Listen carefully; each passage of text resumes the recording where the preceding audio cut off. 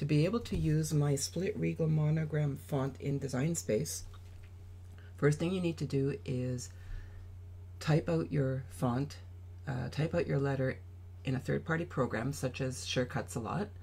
That's what I'm using here, and you can see the font displayed right here. You can always zoom in and display them larger by moving this slider down here at the bottom of the font window. So you can either just type in a letter or select it here from the panel. I'm going to use the letter K. You see it brings it right here, and of course if you're creating something out of vinyl from this, you would want to make that larger. So I'm holding down the Shift key and dragging that out.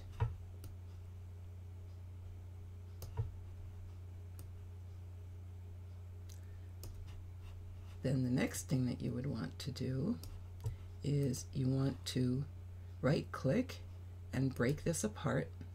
You're going to see that what's happened is the compound path has been removed.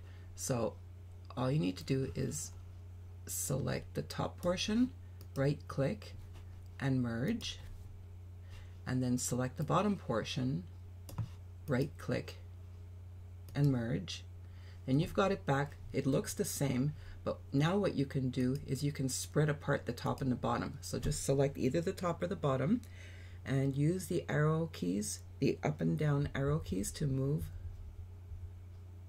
to separate them more. You definitely want to use the arrow keys because you don't want to shift over the top or the bottom to the left or the right. And this you would do if you want to have more room in the middle over here to type in a name or something. If you're using Cricut Design Space, once you have increased the gap between the top and bottom, you're going to need to save your file as an SVG format.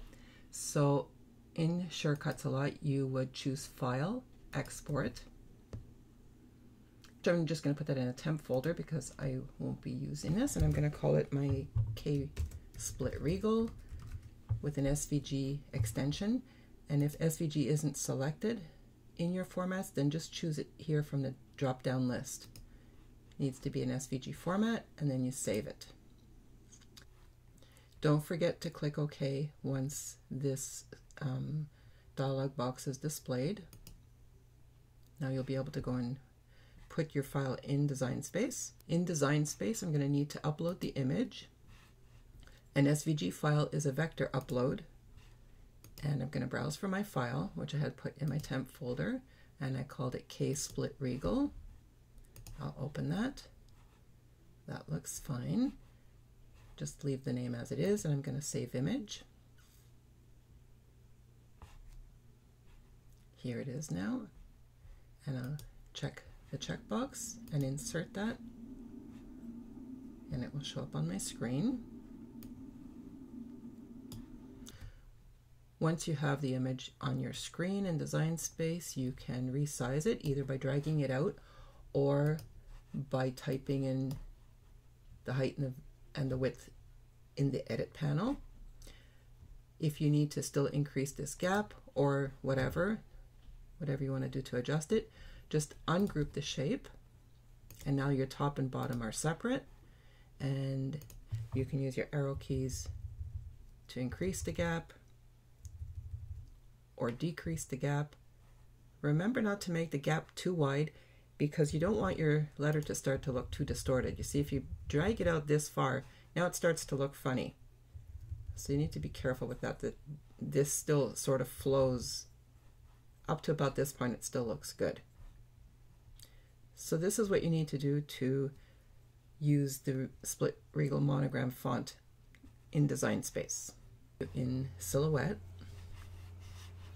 first need to choose some text or type a letter. So I'm going to choose the letter A. I've already got Split Regal Monogram selected over here, so that's why it typed it in right away for me. And if I click away, then I can select the letter and click it to select, and then I'm going to also hold down the Shift key to drag it out to keep it proportional. And I'm just going to drag it a little bit on the top as well. And you could always, if you like it wider, you could always do that, or narrower. That's entirely up to you. I'm going to click undo to put it back to the way it was. And same thing here. You need to right click, release the compound path. This looks a little bit scary. Then you choose everything again and ungroup. Then choose the top portion. Don't panic when you see all these nodes. Right click and make a compound path. Same thing with the bottom. Right click, you choose the bottom, right click and make a compound path. Now everything is okay, and you can select the top or the bottom and move them until you have enough space in between here to type what you want. So I hope that's been helpful to you. Thanks so much for watching.